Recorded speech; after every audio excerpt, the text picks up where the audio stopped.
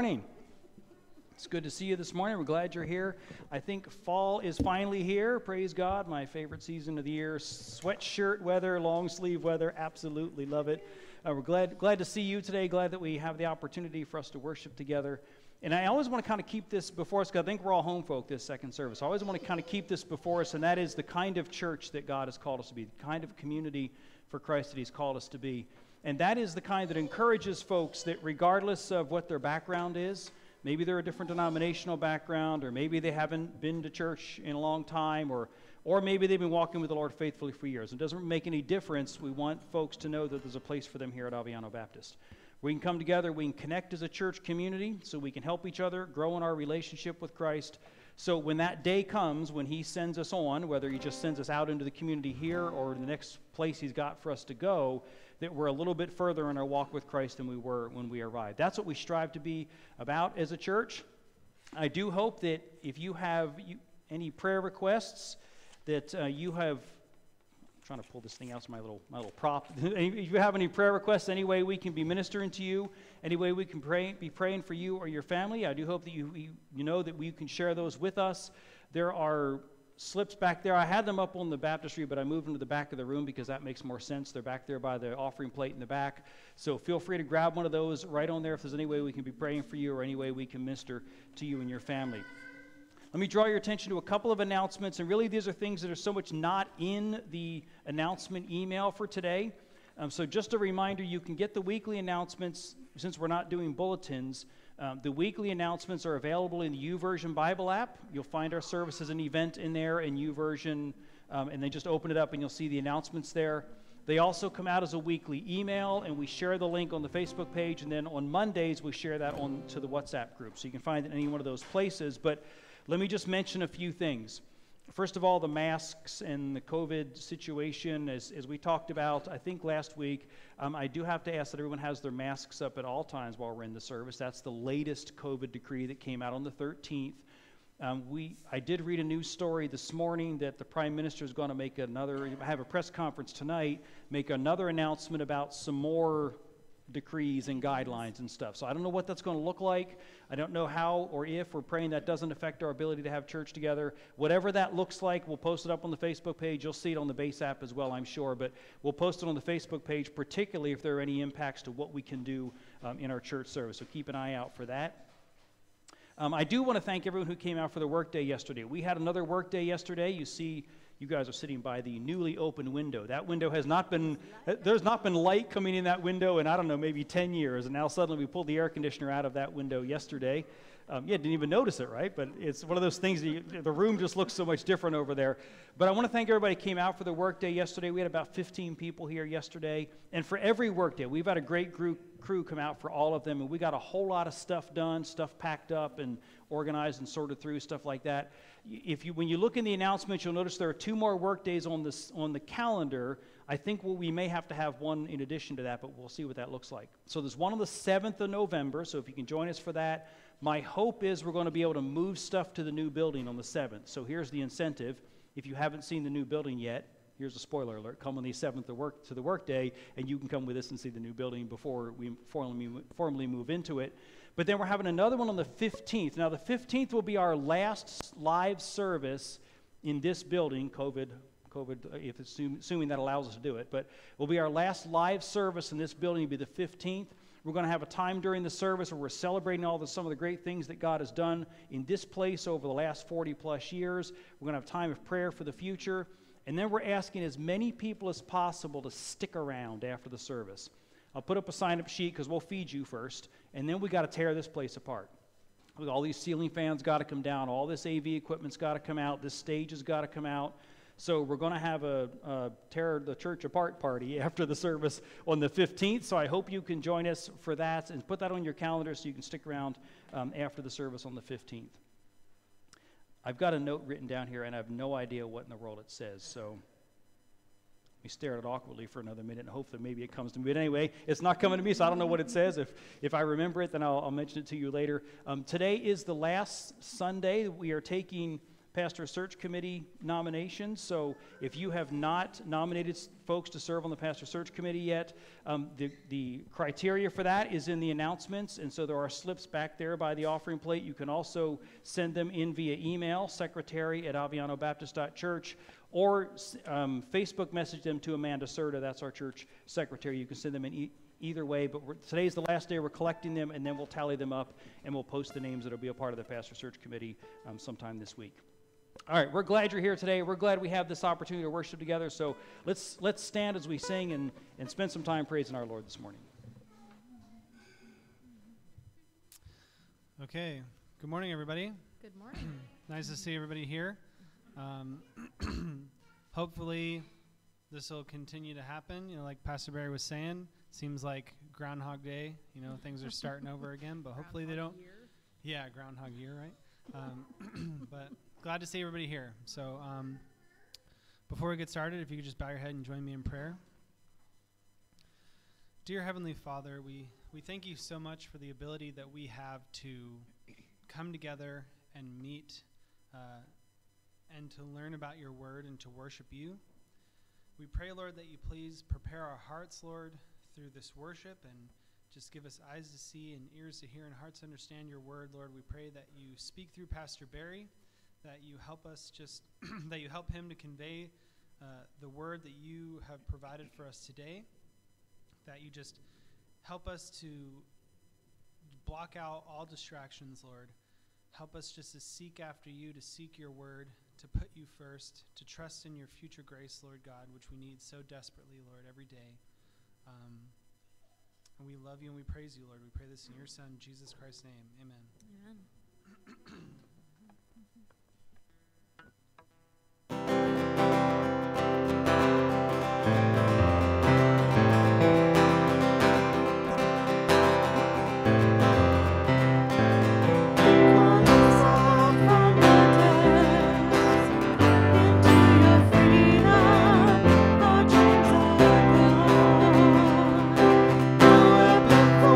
Shall be made.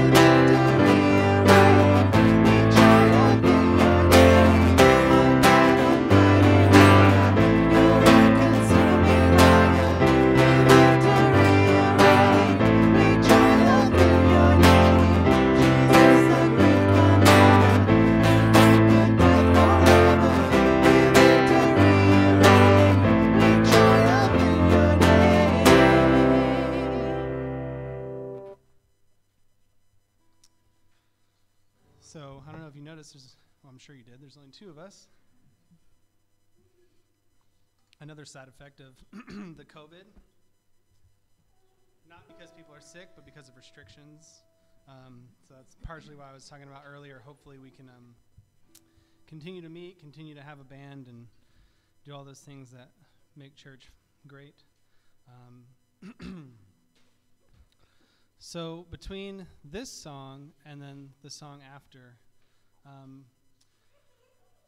I find myself being reminded a lot of my personal inadequacy, just my sinfulness before God, and how much I really need his work to be done in me, how much I need him just to, his reckless love and his never-ending, just constant searching for me and seeking me out. Because nothing that I do, nothing that we do will make us worthy, right? That's the whole point of Jesus' death and resurrection, is that our good works, going to church, reading the Bible, whatever it is that you think helps you check that box or make the mark, like, it's never good enough. And without God's future grace and without being able to live in that, we have no hope without Christ. And so, just every time I play these songs, I just think about that for myself. But so when you're singing these songs, just think of the words and let them kind of just wash over you, and think about how they apply to you. You know, don't just, obviously I love to hear you guys sing, but don't just sing it to sing it. Really sing it as praise and worship to the Lord, because that's what we're doing. You know, we're not just here to put on a show. We're not talented enough for that. The whole point is to bring glory to God. So.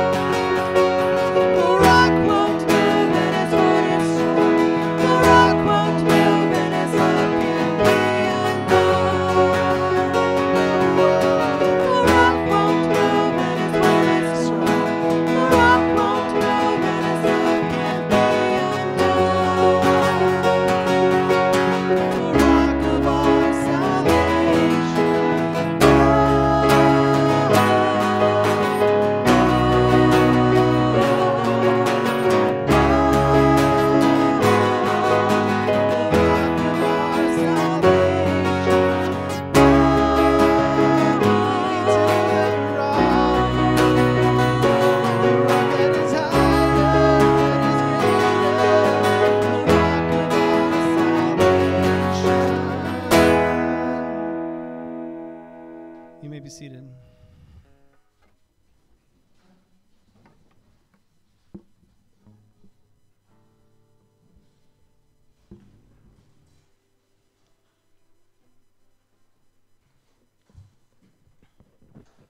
Thank you, as always, praise team. Just a great reminder that the rock that we can build our lives on won't be moved, won't be shaken no matter what is happening. We built our lives on the solid rock of Jesus Christ. Well, take out your Bible or open up the Bible app on your device. Turn with me to 1 Thessalonians chapter 4. That's where we are today. We're making our way methodically these last several weeks through the book of 1 Thessalonians chapter 4 is where we are today. And just as a reminder, I'm calling this series Counterculture. Because as Paul wrote this letter to the church in Thessalonica, he's writing to a young church, a church of young believers, and he's encouraging them to live for Christ in the world that rejects him. And if we look around, there's no surprise, that's not news to any of us, that the world that we live in, the culture that we live in, does not embrace the message of the gospel. In fact, at times outright rejects Christ. And yet we're called to live for him. We're called to live very counter-culturally. That was the message, one of the messages Paul had for the church in Thessalonica. It's a message, I think, a very relevant message that he has for us today. I am what has come to be called, I think it's great there's a title for this now, and it sounds almost respectable, but I am what has come to be called a verbal processor. What that really means is I talk to myself all the time. I have to think out loud. That's what it means. Every thought, I really can't do anything with it until a thought gets from here and gets out here. Then I can hear it, then I can play with it. And I know, I also like to bicycle, and that's great thinking time. That's great just muttering to myself time. And so I can imagine the people around town are wondering, who's crazy Charlie over here on the bicycle, who's muttering to himself constantly as he's riding through the city of Aviano. But I just can't work with my thoughts when they're stuck here. I got to get them out. I got to get them out here where I can play with them, where now that I hear them, now that they're real. And I want us to talk this morning about not what it means to think out loud, but what it means to love out loud. How it is that we can take the love of God, that we can experience through a relationship with Jesus Christ, and how he wants us to take his love from in here and bring it out here in a way that is tangible and real and has an impact on the culture around us. So take your Bibles, you've got them open to 1 Thessalonians chapter 4. I'm going to read the first 12 verses. You just follow along. He says, "Finally then, brethren, we request and exhort you in the Lord Jesus Christ, that as you receive from us instructions as to how you ought to walk and please God, just as you actually do walk, that you excel still more.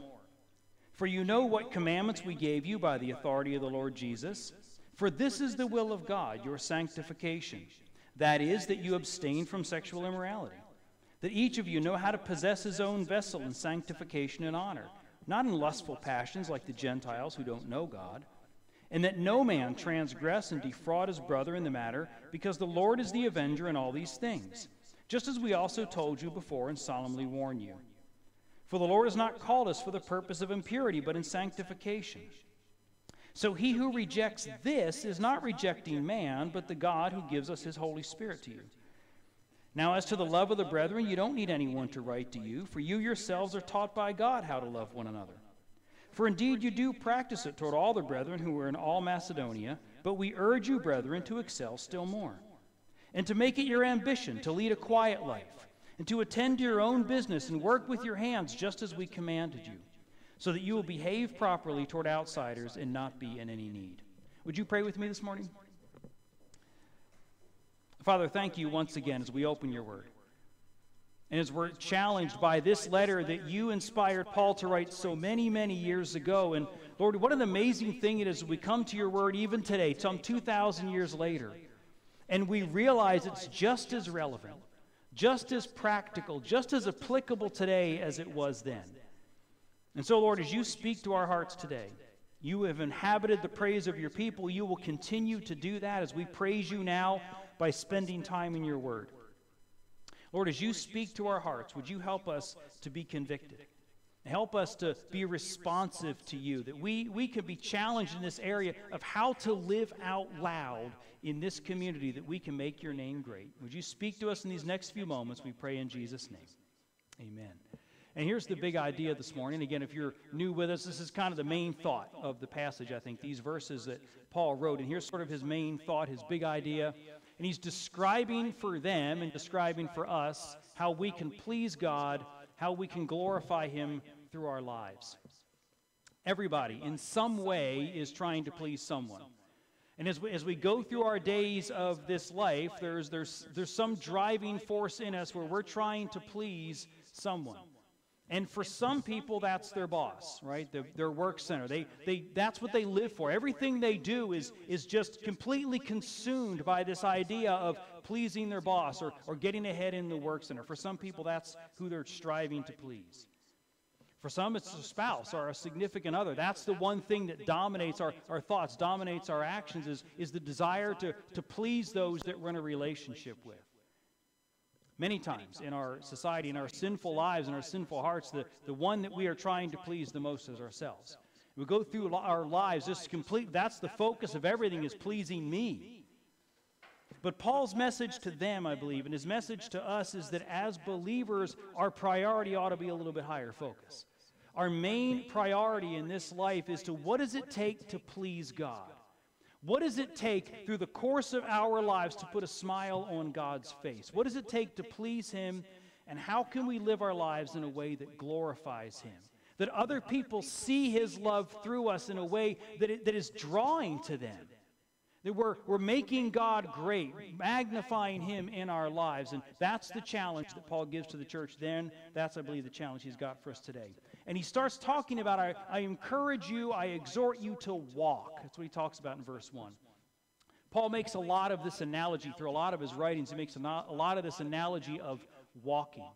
And he's not talking about how we physically walk. He's talking about how we live our lives. And so I want us to see this morning how in sort of three areas, three sort of buckets in our lives, how he's encouraging them and encouraging us to walk in a way, live our lives in a way that pleases God and glorifies Him in our lives.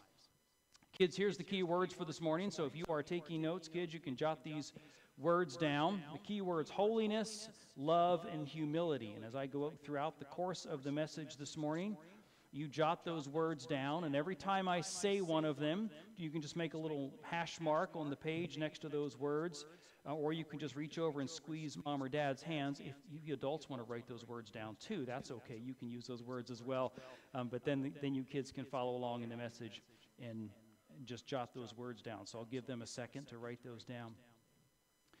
And Paul has these challenges for us because the ultimate goal that Christ wants to perform in our lives, and not only just to save us and so that we can spend eternity with Him, but so that He can use us in this world to be messengers, to be His sounding piece, to be His mouthpiece in this world. And we do that through how we walk, how we live our lives. People need to see in us a life that is transformed by Christ. And so I think they're written down. We're good? All right. So the first thing that Paul talks about, encouragement to them, how to walk in a way that pleases God, glorifies Him in our lives, is to walk in holiness. Look there again at verse number 1. He says, we request, we exhort you about how you ought to walk and please God just as you do, and that you excel still more. Now, I've said this several times, that if God saw to it to inspire one of these biblical authors to say something once, it's something He wants us to know. But when He inspires them to repeat it, then it's something that we really need to step back and say, I need to pay attention to that.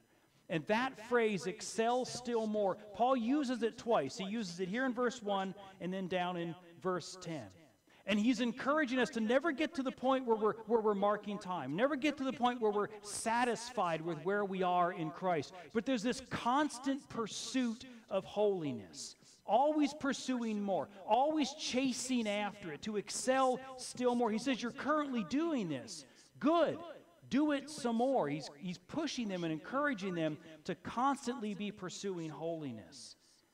Now, we pursue holiness in our lives. That doesn't mean that we should look at other people and look how much further along we are than them. Well, at least I'm not as bad as that guy.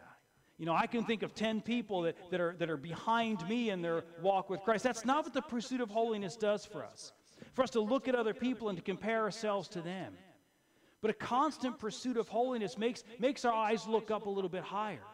To constantly look and see how far we have yet to go. God has done some amazing things in your life. I know He has. He's brought you along an incredible distance in your walk with Him, but there's still so far to go. And the closer we get to Christ, the more we realize just how far away from Him we actually are. And the pursuit of holiness, this excels still more, drives us ever more to always have this sort of holy discontent to where we are in our walk with Christ, to never be satisfied. And he fleshes it out a little bit, verses 3 through 6. Kind of, what does this look like? Now, I don't know if you're like this, but I got to see things. I'm a visual learner. I got to see, what does that look like? Don't give me a concept. That's too vague and fuzzy and squishy. Give me an example.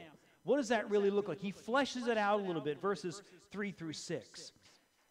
And he says there in verse 3, he said, "This is the will of God for you, your sanctification, that you abstain from sexual immorality, that each of you know how to possess his own vessel in sanctification and honor, not in lustful passions like the Gentiles who don't know God, and that no man transgress and defraud his brother in the matter."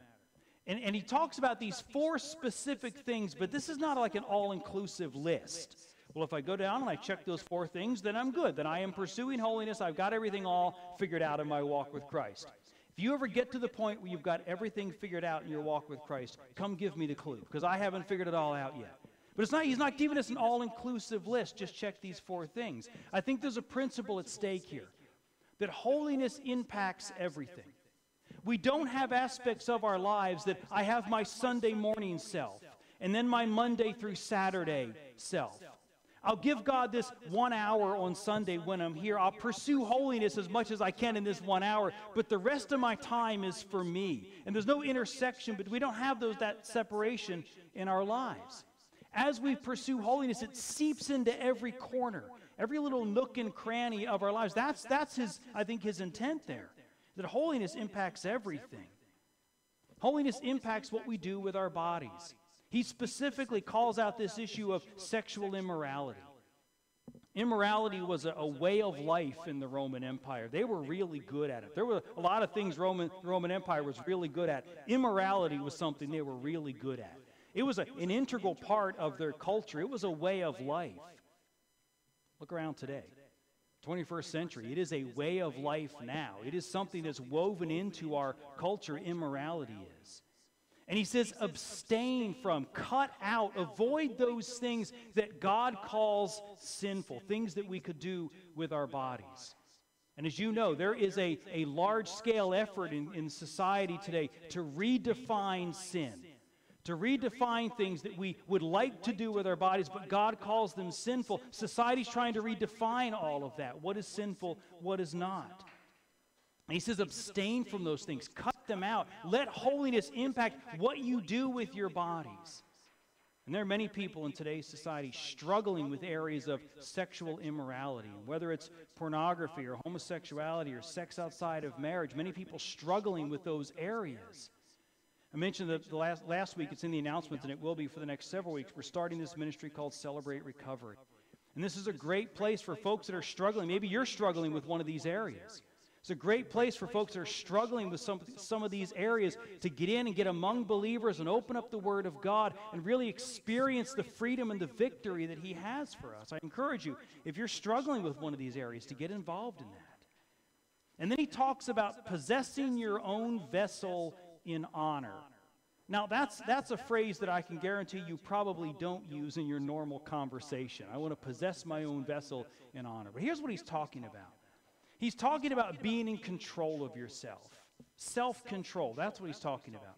Living in a way that is honorable. He's talking about that strength, that inner strength, living in the strength of the Holy Spirit. Part of the fruit of the Holy Spirit is self-control and living in a way that people would look at your life and mine and they'll say, that's honorable. That is a life that is worth emulating. And he says, possess your own vessel and let holiness affect that area. And then in verse 5, he said, look around. The Gentiles live in lustful passion. Don't live like them. In other words, what's in your heart? See, that's where lust begins. It begins right down here. What is in your heart? He said, what's in your heart? Holiness gives God control of what's in our hearts. And he encourages us not just to let it impact what we do out here, how we behave, what we do with our bodies, but what is in here. Let holiness impact that. And then he says, let no man transgress or defraud his brother. How do you interact with others? As we go through this life, we're challenged to live in a way that holiness impacts everything so people see it. It calls us out as different in this community as we interact with others, as we live a life that pursues holiness. And he says to walk in holiness because we love God. And we're not trying to earn his love. We're not trying to earn his favor. We're not trying to earn a list of gold stars in heaven and say, if I just do all the right things, if I do all those four, and I keep the list right, well, then God will love me. We're not trying to earn his love. We pursue holiness because we love him. It's a consequence of our loving him and him loving us. Look at verse 7 and 8. He said, God has not called us for the purpose of impurity, but in sanctification. In other words, this is the purpose of why we do this, because God has put this calling in our lives. So that he who rejects this is not rejecting man, but the God who gives his Holy Spirit to you. If you let society determine what you do with respect to those areas he's talking about, what you do with respect to your body, what you do with respect to your strength and your heart and your interactions, if you allow society to determine what you do with those things, you're not rejecting the church. That's not the issue.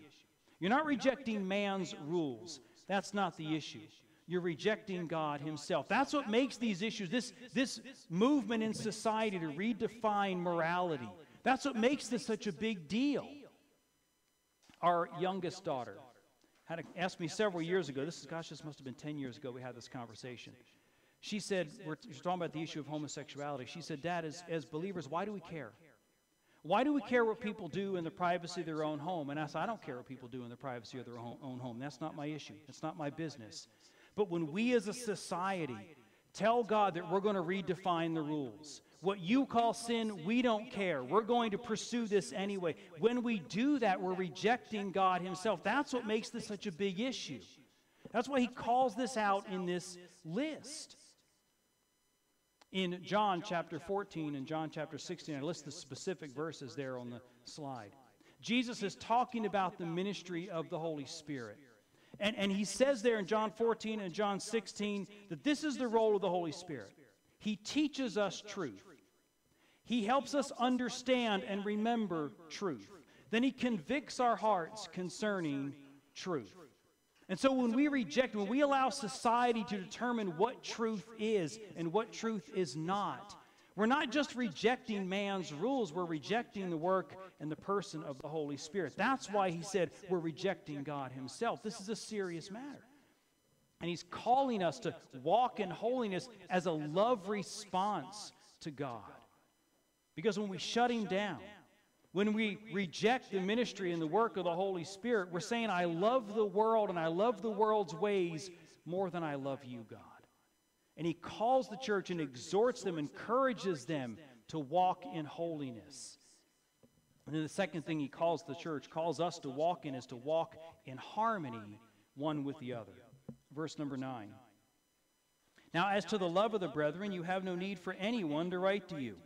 For you yourselves are taught by God to love one another. For indeed you do practice it toward all the brethren who are in all Macedonia. But we urge you, brethren, here's that phrase again, to excel still more. He's calling them to live out love among the body of Christ. Now, in Greek, there are three main words for love. And if you've been in church any amount of time, you've heard this before. This is not brand new information to you. There are three main words for love in Greek. Greek is a much more expressive language than English. In English, we have one word for love. We use it for everything. It's the same word to say I love my wife, to say I love my kids, to say I love pizza, to say I love my car. It's all the same word in English. Greek is a lot more expressive than that. And there are three main words in Greek for love. One word is the word eros. That's a physical, sensual kind of love. You never find that word in the New Testament. One is the word philia. It means a deep, deep friendship, a sibling kind of relationship. In fact, the word that he uses there in verse 9, love of the brethren, how it's translated in English, Philadelphia, that's the word in Greek. That's the name of the city in Pennsylvania, a city of brotherly love. It's that word. It means a deep friendship, a brotherly kind of love. And then the other word in Greek that is used for love is the word agape. And that really describes the love of God, unconditional, unmerited love. And here in verses 7 and 8, verses 9 and 10, he uses these two words interchangeably. And I think that makes sense.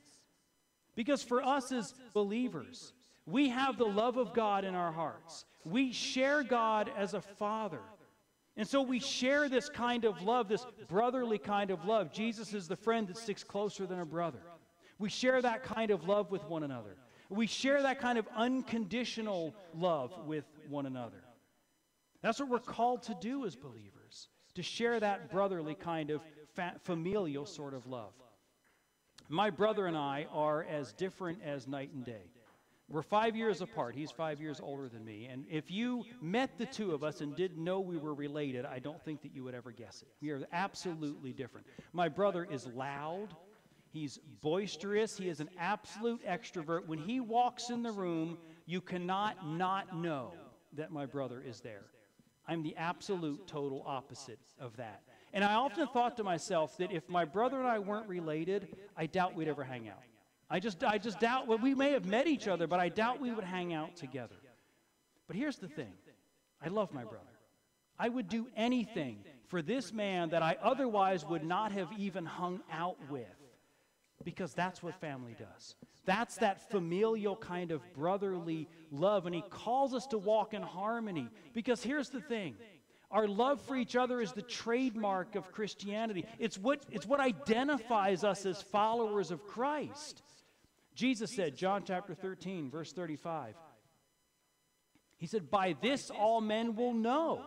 This will be the sign that they'll see in you as they look at the body of Christ and they see love for this diverse group. They see our love for each other. He said, that's what will call you out as my disciples. That's what will let people know.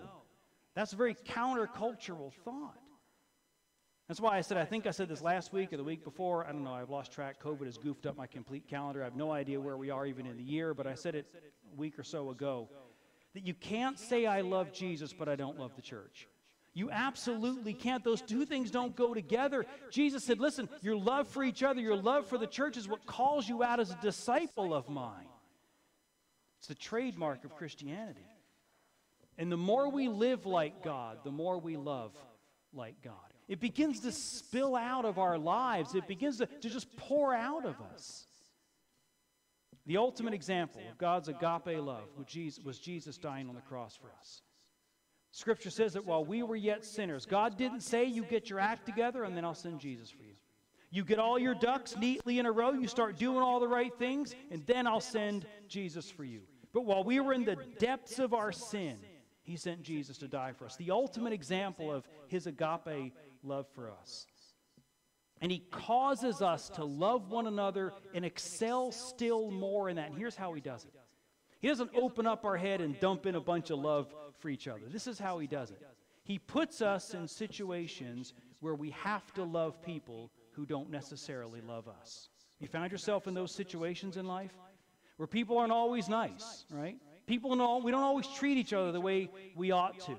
And it's very much a reflection of our relationship with God. He pours out his love on us. Listen, when we're not even lovable, when we're not loving, and he puts us in situations where we have to practice the love of God when it's hard, and when people aren't terribly loving to us.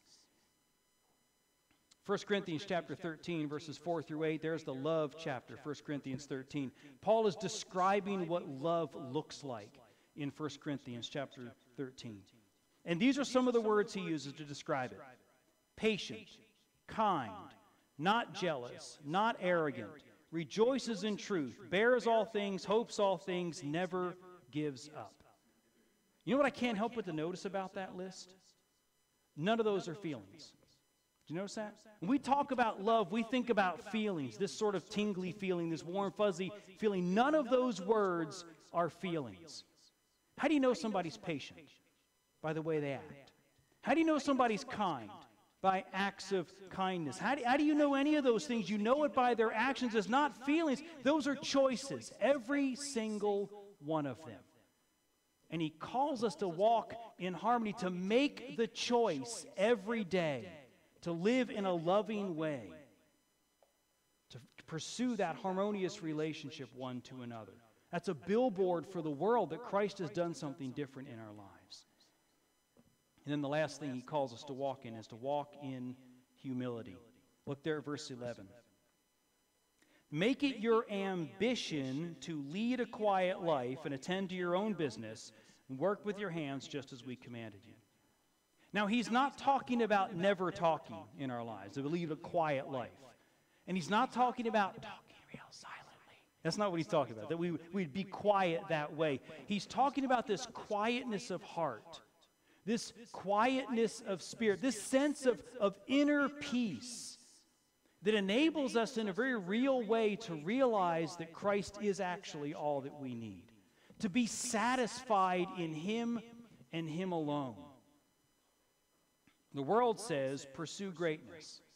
The world says, build yourself up. The world says, get everything you can get. That's what ambition in the world looks like. And it's amazing to me how things in God's economy flip our understanding completely to the opposite.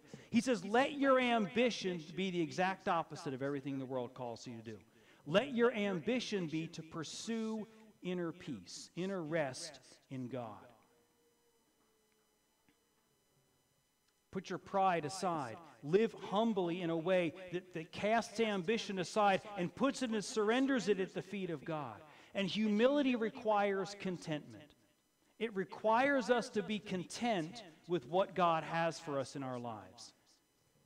The writer of Hebrews said this, Hebrews chapter 13, verse 5. He said, be content with what you have, for He Himself has said, I'll never leave you, I'll never forsake you. That word content in Hebrews chapter 13. It's the same word that Paul quotes God using, telling him in 2 Corinthians chapter 12.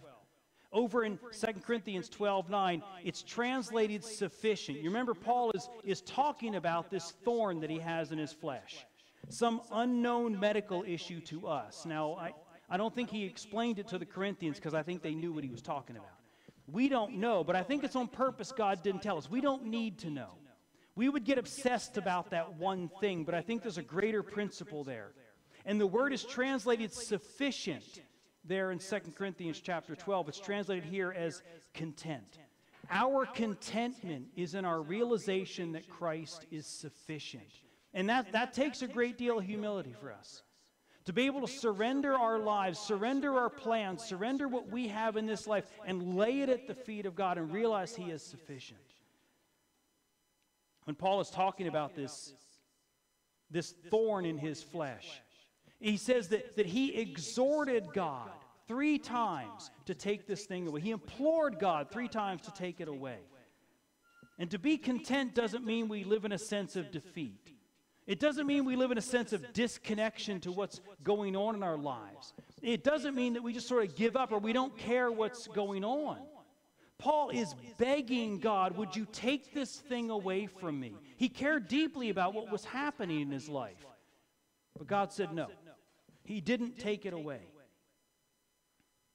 But moving forward, here's what I want us to see. Moving forward in Paul's life, from that moment forward, whatever that medical issue was, whatever that thorn in his flesh was, and whether it was pain or it was some physical limitation or maybe it was some relational issue, we didn't really know, but whatever it was still with Paul. Every moment of every day from that point probably to the end of his life.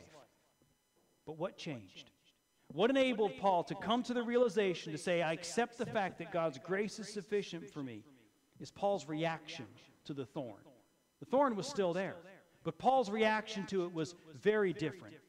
He chose to accept that God's decisions for his life were better than his own. That's contentment. When we get to that place in our lives where we can accept that God's decisions for me are better than my own. And from that point forward, Paul was reminded every time he thought about the thorn, every time he was reminded about whatever that was, from that point forward, he was reminded to think about God's goodness. Now, can you see the perspective change? How now he sees his entire life is submitted to God and to the will of God. That God wanted to do something in Paul's life that was far greater than the short-term relief of pain or relief from that situation. That comes when we accept that the God behind those decisions is for us. He's in our corner. He's working on our behalf. And we can get to, that's contentment.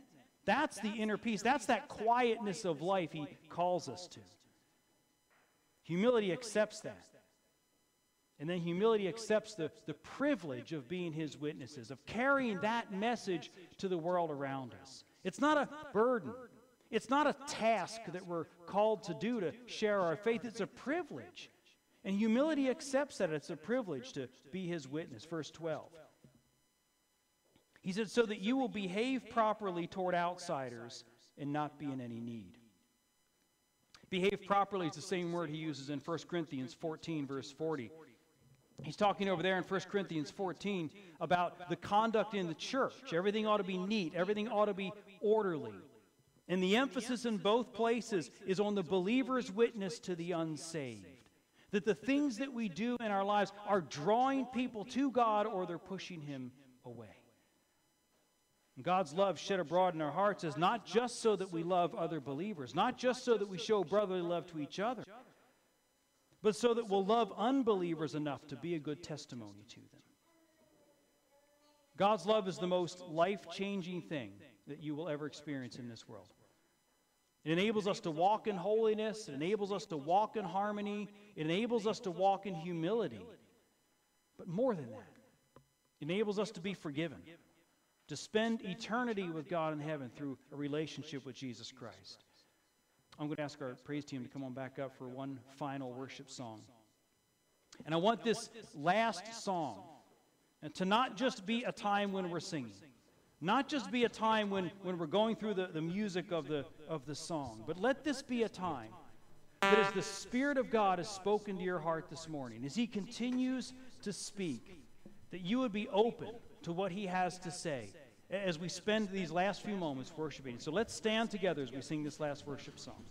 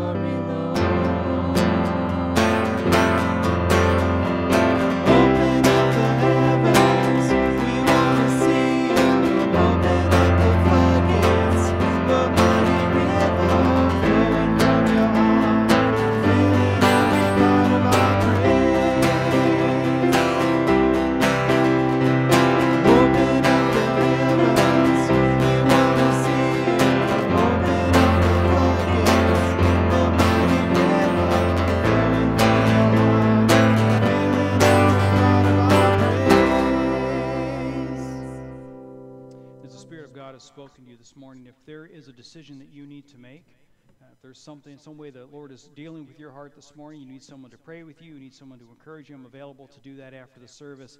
Maybe it's to trust in Him for the first time, and if that is the case, you just come down and tell me I need to know Jesus, or any other matter. I'd be glad to talk with you, put my arm around you, and pray with you. Don't forget, on our way out this morning, there are prayer slips there by the offering plate in the back. Also, there are nomination forms for the pastor search team, so if you have a major nomination yet, you can do that on your way out this morning. Let me dismiss our time in prayer this morning. Father, thank you once again just for the opportunity for us to gather in this place, to open up your word and be challenged by it. And Lord, we pray as we go out from this place, Father, that you would ever challenge our hearts to excel still more in loving out loud, that we can be your instruments of righteousness and hope to this lost and dying world. Lord, now go with us as we go from this place. We pray in Jesus' name.